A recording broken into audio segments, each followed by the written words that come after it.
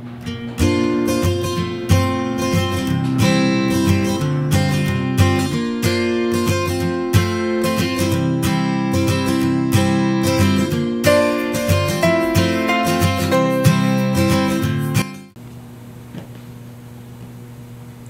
guys, today I'm going to show you a quick tutorial on how to finish the top edge of a foam cup. It's not necessary since foam cups don't fray.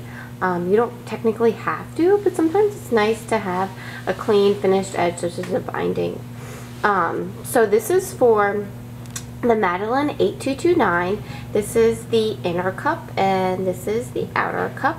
I removed the seam allowances from this edge, the cup seam line, and the underarm because you don't need it. And then here I removed it from the underarm because it makes it a lot easier when you're attaching the elastic that you don't have to flip the foam back.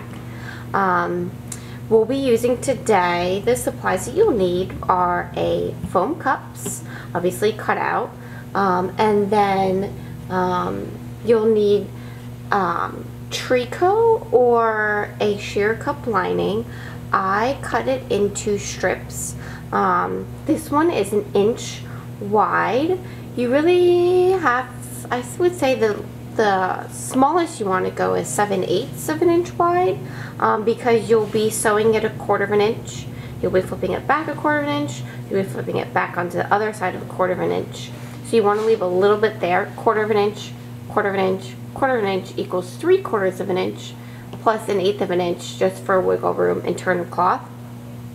So I cut my strips into 1 inches and then just a lot longer. It's always easier to cut longer and then you'll be able to trim it after.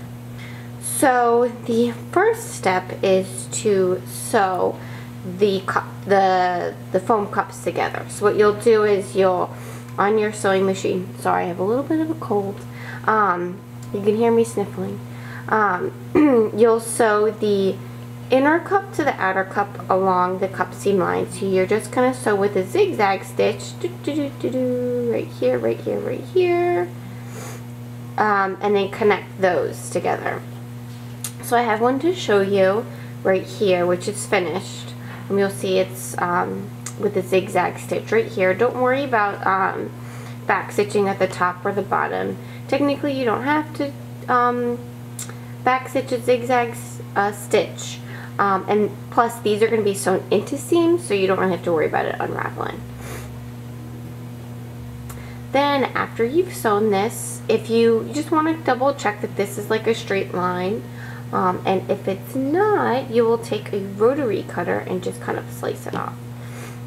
So the next step is that you will sew with the wrong side, the wrong side of the foam cup, whatever side is will be facing towards your body. You're going to sew the strip, the tricot strip, or it can be a sheer cup lining, 15 denier tricot, or if you want to get fancy, you can use something else like a silk charmeuse or something like that. You're going to sew this with a 1/4 inch right here using a straight stitch.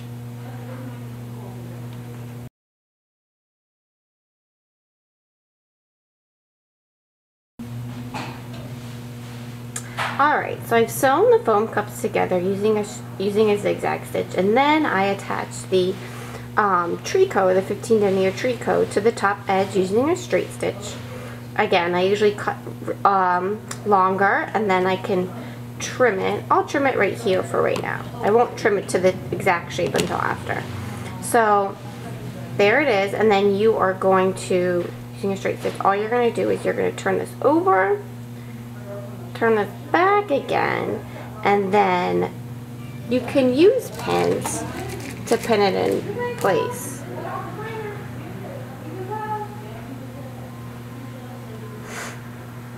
Fold this here, I would say right here.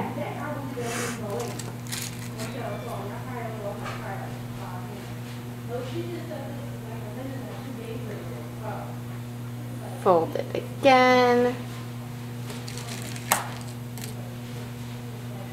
pin it in 3 places, and then you will just use another straight stitch and stitch in the ditch right here.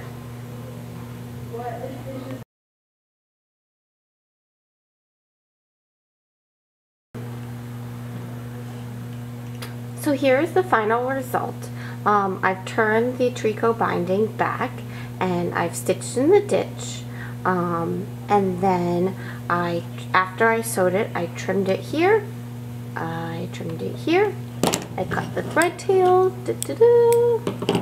and then you can trim it here using duck-billed scissors, which allow you to get super close to the seam allowance without cutting into it. But you don't have to, because you're going to put your fabric over this. This is the side that will be closest to your body. So again, this isn't necessary, but it is nice to kind of finish that foam edge so it's just not raw. And that's it. So thanks again for watching.